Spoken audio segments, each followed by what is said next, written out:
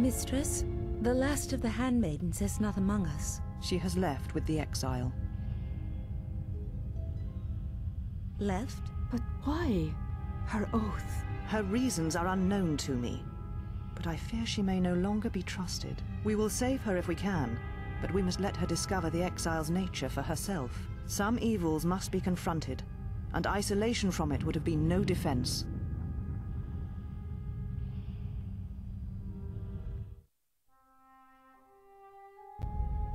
Well, now that we're off that Dajaric board of a planet, I say we burn sky until we see lines.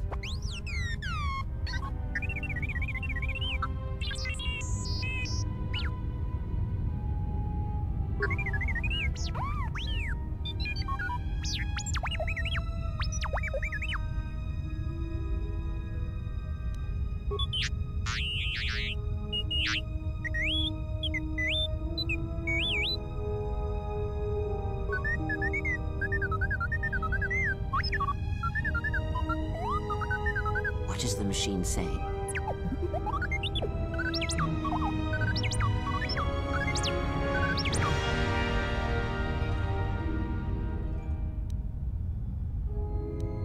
We seem to have found it.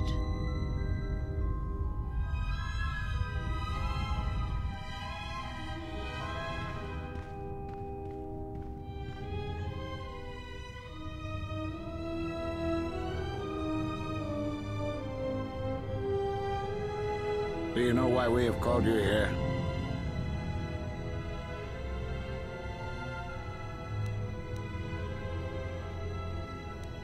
As Revan summoned you, so have you come full circle to return to the Jedi. Why did you defy us? The Jedi are guardians of the peace, and have been for centuries. This call to war undermines all that we have worked for. Is Revan your master now? Or is it the horror you wrought at Malachor that has caused you to see the truth at last?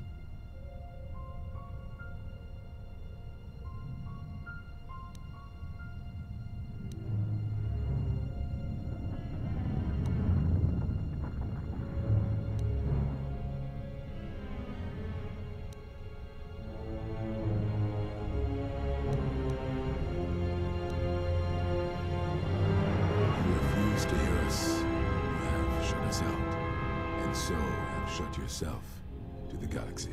You are exiled, and you are a Jedi no longer. There is one last thing. Your lightsaber. Surrender it to us.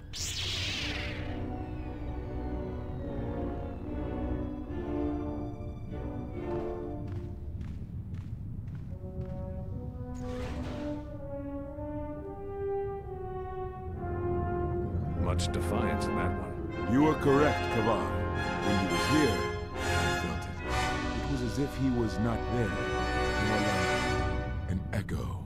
The war has touched the youngest of the Order. Many of them have lost themselves in battle against the Mandalorians. We have not lost a Jedi this day. You felt it. He has lost himself. He is no Jedi. He walked Revan's path, but he was not strong enough.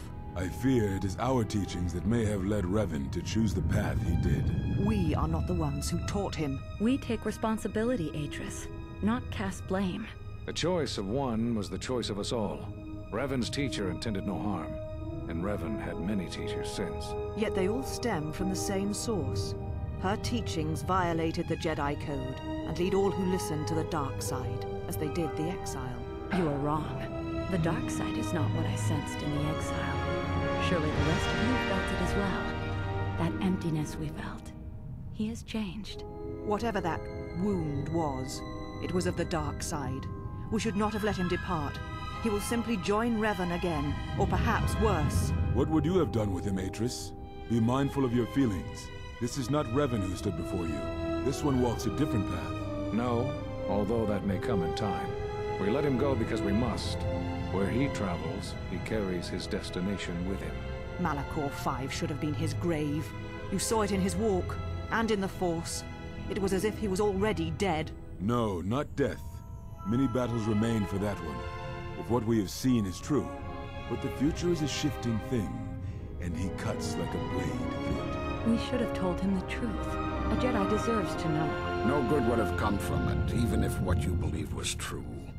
There's still the matter of Revan, and such truths could leave us vulnerable on two fronts. Perhaps in many years, we will call him before us and explain what happened to him, and how he may be healed. Until then, he must accept his journey. But he may never discover the truth, and he will never know why we cast him out. And that is the future we must accept. These Jedi sure like their secrets, don't they?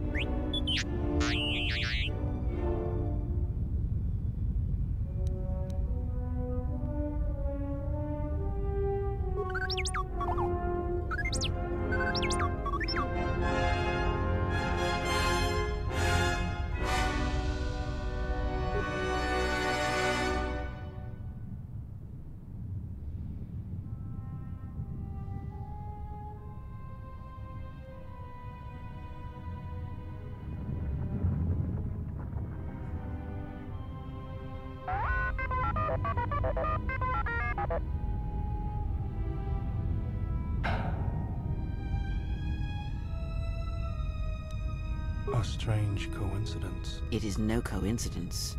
There is some larger plan at work here, and we are walking into it. This is too convenient to be anything but a trap.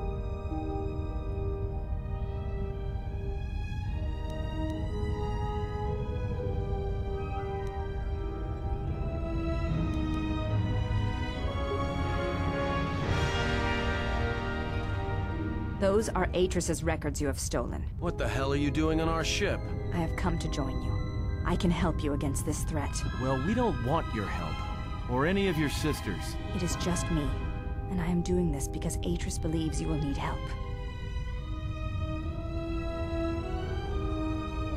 I think the strength of the enemy is unknown, but it is greater than 5 can hope to defeat without aid. Indeed. But of course, what does one more matter to our journey? I have had enough of this. I will be in my chambers. Yeah, me too. I'll be in my chambers. But since I don't have any, I guess I'll just go to the cockpit like I always do. If she's coming with us, she gets the cargo hold. Might remind her how fun it is to get locked up. General? The cargo hold is enough. I assure you, there is little I need. I will attend to myself.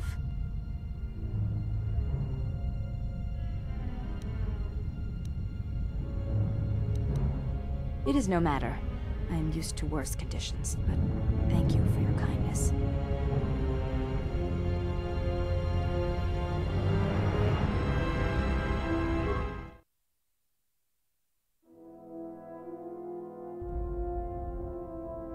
General, is there a reason you don't carry a lightsaber anymore?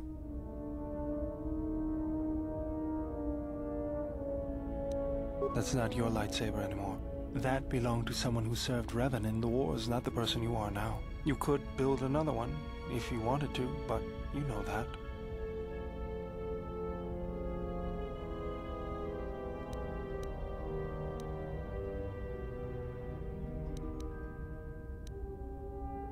I don't know, General, but whatever the reason, you should put it behind you. I know this. A lightsaber is part of who you are. Without it, you're not complete.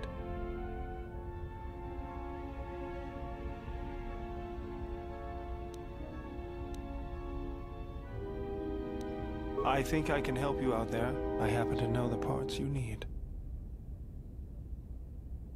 I spent a lot of time around Jedi during the war.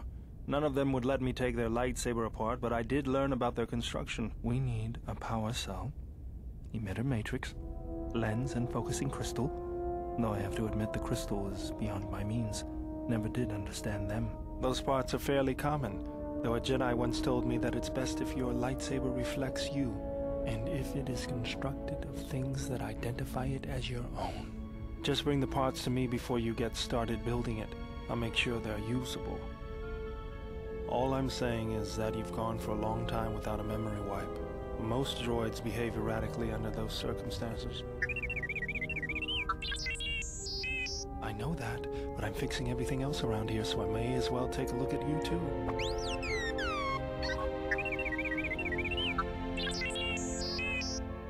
was that? That's what I'm talking about. That is not normal droid behavior.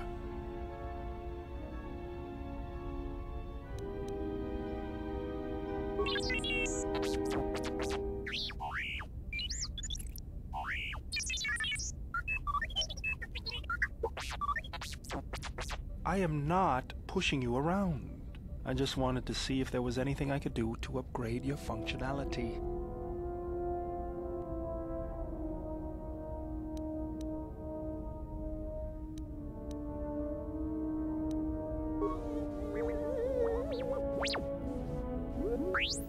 Thanks for the vote of confidence. Good.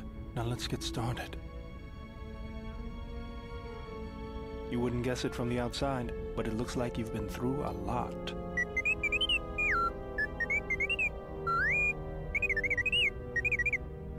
I'll bet. I'm all done with you. If anything comes loose, let me know and I'll put it back in place.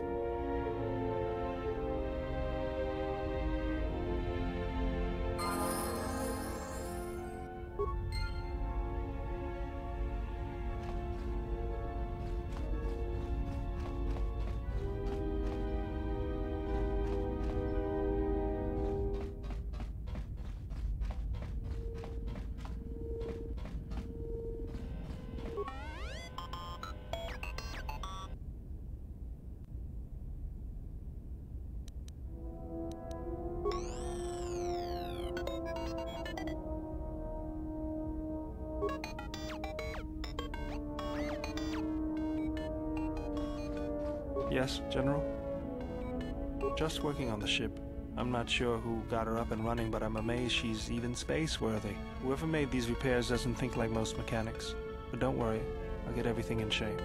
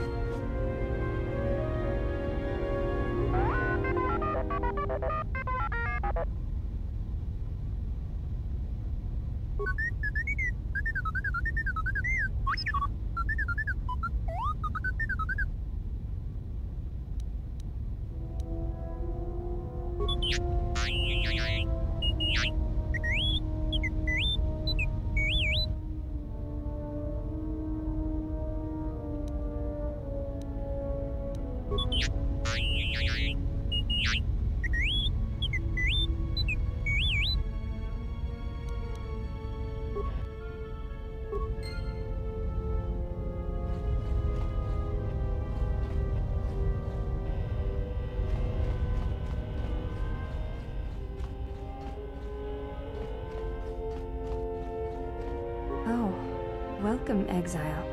Is there something you need? Yes, your features, your stance. There is a calm about you that I did not notice on Telos.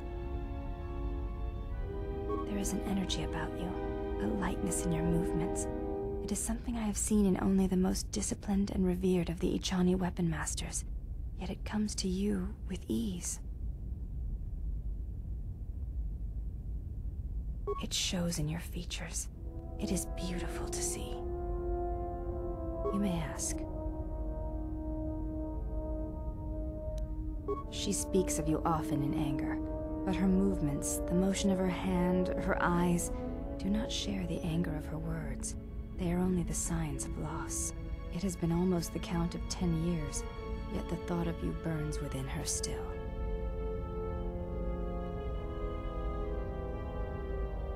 I believe that your leaving the Jedi Order may have hurt her more than she will ever admit. It is a difficult thing to speak of, to see Atris unable to confront such strong emotion within herself.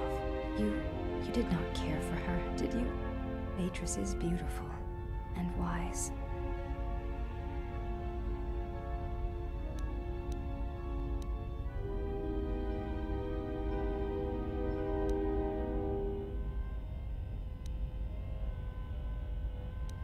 I have heard that Jedi sometimes renounce the code by loving another and fall from the Order, and there are others who keep such unions secret.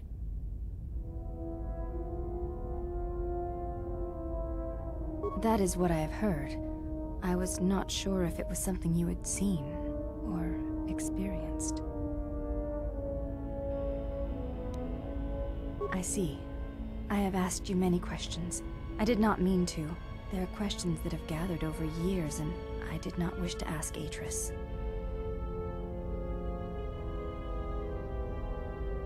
Thank you, then. I hope this creates some measure of trust between us. You may ask.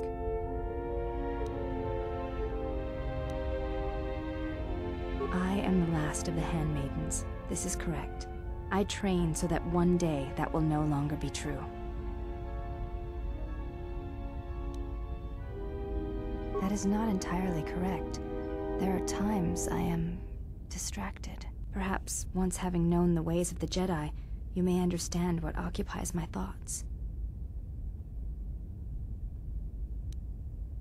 There is much knowledge on Telos, and only one of the Jedi remain. There is so much about their ways of battle, their forms, their stances, that may be lost forever if the last of the Jedi is taken from the galaxy.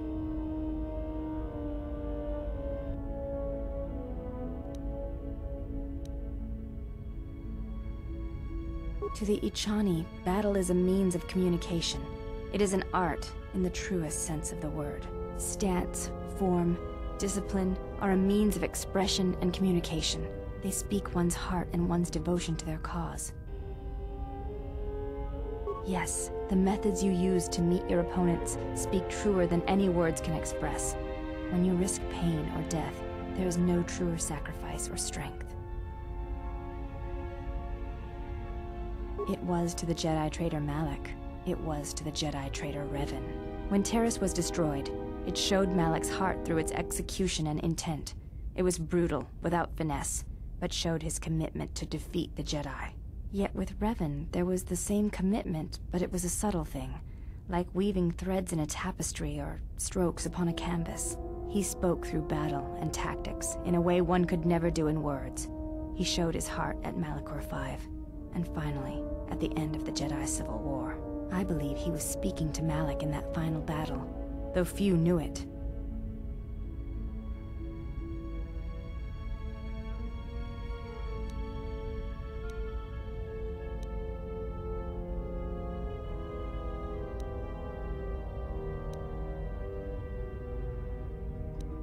Through battle, Revan was meeting betrayal with betrayal, and showing Malak the pain he had inflicted on his master. What stronger display than death for conveying one's sense of being betrayed by one's own student? Revan's anger must have been great indeed. I would have wished to have been there for that final exchange, and seen the truth of their conflict with each other. But to say that seems an untruth, based on what I know of the Jedi. The Force can drive others, but there is still choice, is there not? If there is no choice in the Force, then our teachings and our actions are for nothing, and I refuse to believe that is true. You may ask. Before entering Atris's service, yes, I carried a name, as all the children of the Ichani do. It is not important.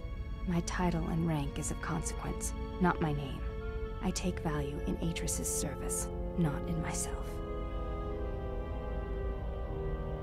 We all have value in our oaths to others, and the promises we make. When we make that pledge, we are pledging ourselves to something greater. When importance is placed on the self, then by such acts the galaxy is unmade.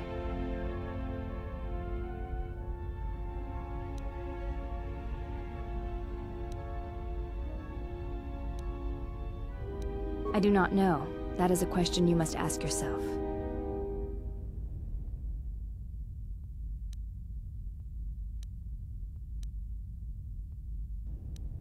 You may ask.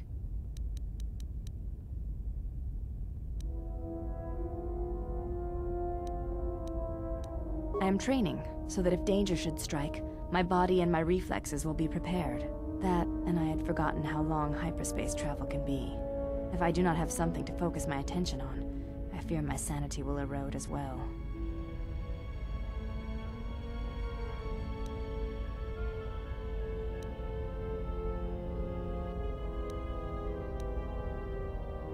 You may ask.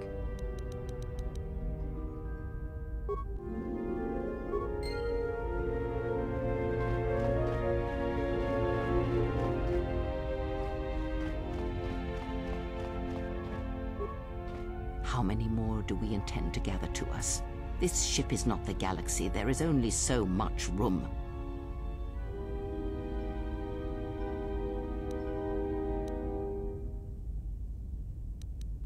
Then prepare for an army, I think, for it seems many more will come in time. They will follow you because you are a leader. Their kind always needs such, even when the figure deserves no such obedience. Do not cloak one word within another. Friends. Do friends not follow? Do friends not form a hierarchy of their own, no matter how small the circle?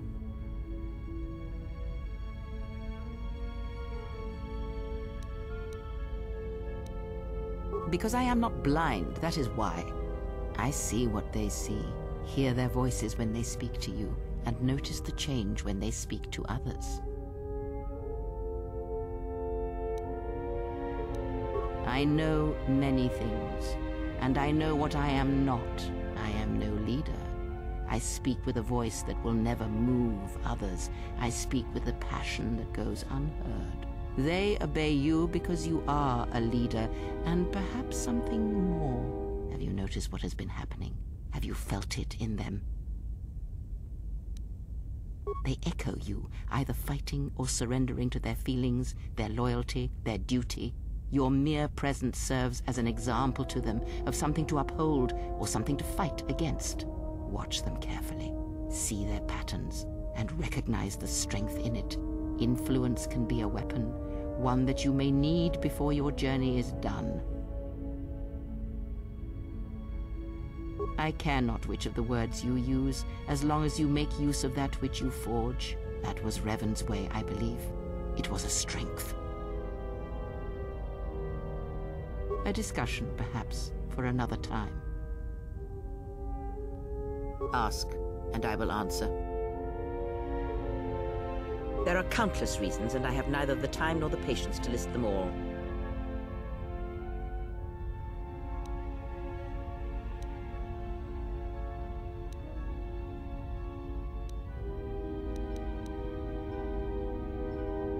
Do you think to turn her from Atris's will?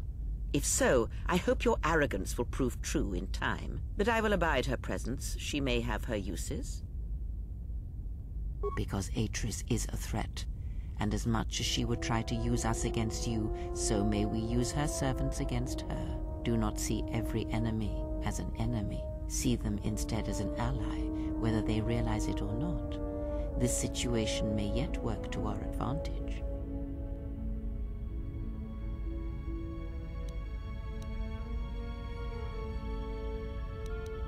If that is your opinion, it is noted. Is that all you wish to speak to me about?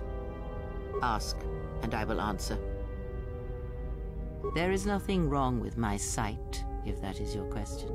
I see all that I need, Though the seeing of things flesh and blood has failed me some time ago, they were distractions only.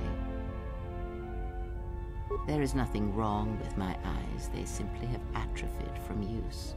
They are adequate to distinguish shapes, silhouettes. If need be, I could heal them, restore my sight, but sight can prove a distraction. When one relies on sight to perceive the world, it is like trying to stare at the galaxy through a crack in the door.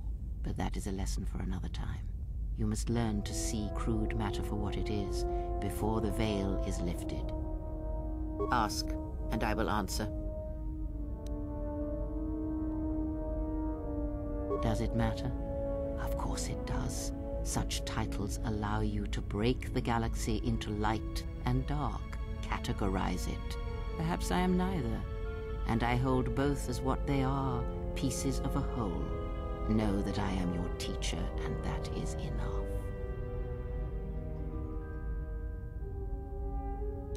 Or what? Shall you kill me? Hurt me? You would only be inflicting harm on yourself. Perhaps you will keep me here on this ship prisoner, unable to leave. Is that the way of a Jedi? That is enough for today, and I must rest. Ask, and I will answer. Atris herself is not as familiar to me as perhaps she should be, yet I feel I know her, yes. Because Atris's path is one I walked long ago, and it is a chapter of my life that has been read and closed. She has taken the first steps, I think. We shall see. Surely you felt the righteous anger, the spoken judgments, the lack of forgiveness. I was a historian once, gathering the relics of the Jedi, learning the ancient mysteries. Always there were more questions. One quickly learns that the Jedi Code does not give all the answers. If you are to truly understand, then you will need the contrast, not adherence to a single idea. That is why Atris and the others blamed me, sentenced me. They believed me responsible for Revan's fall. You have already asked much. I do not wish to speak of this any longer. Ask, and I will answer.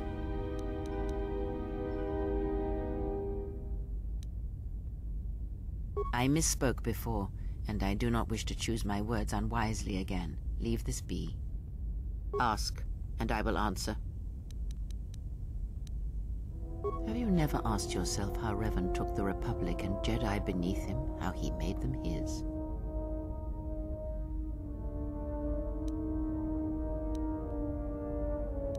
Ah, but to make officers turn on their own people, to bomb innocent worlds, to make pacts. Strong influence, indeed. And where did these Sith teachings come from? And why did Revan embrace them so strongly?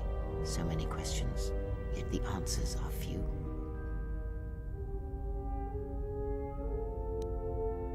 Oh, did they? No. Revan met no Sith Empire, yet he learned their teachings. Many have mistaken the soldiers beneath Revan, the machines that were constructed to be the Sith. They are wrong. The Sith is a belief, and what Revan formed was not an empire, but something else. Yet how he did it is curious. And I suspect the answer to that question is tied to another. How was Revan able to corrupt so many so quickly?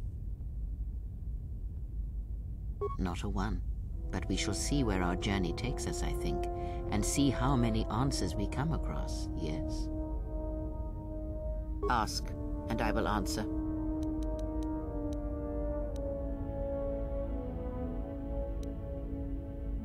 Ignorance, and perhaps they do not remember or care. It is of no consequence to me or to them. Do not let them discover what makes you what you are before you do, or the consequences for the galaxy will be terrible. Because you learned to live without the Force, and that is something that the galaxy is not ready to accept.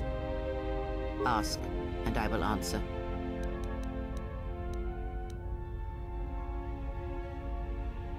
Nothing more than we already know, and anything else I know would be useless. There is danger in such knowledge, even if I was certain of the ones who hunt you.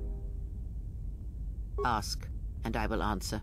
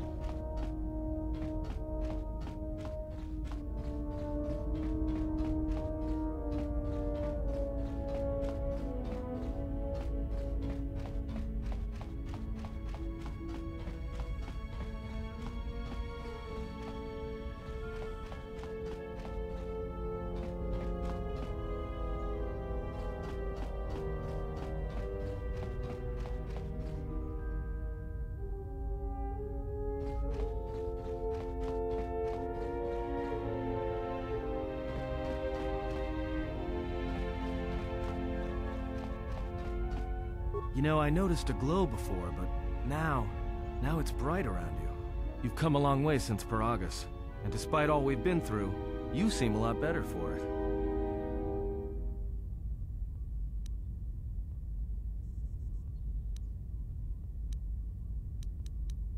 It shows. It's kind of inspiring, to be honest. Anyway, just wanted to mention it. I think the others have noticed it too. Alright, what did you want to know? Huh? What are you talking about? Oh, that. Don't tell anyone, but you wouldn't believe how many fights you can prevent by just pretending to know that stuff. I mean, it doesn't compare to wearing a lightsaber, but then again, that doesn't seem to help you much. Yeah? So what? I don't ask any dumb questions about your past, despite the fact that it keeps throwing us into life-threatening situations. Want to know why? I figure if you ever want to tell me something, you will. So give me the same respect, alright?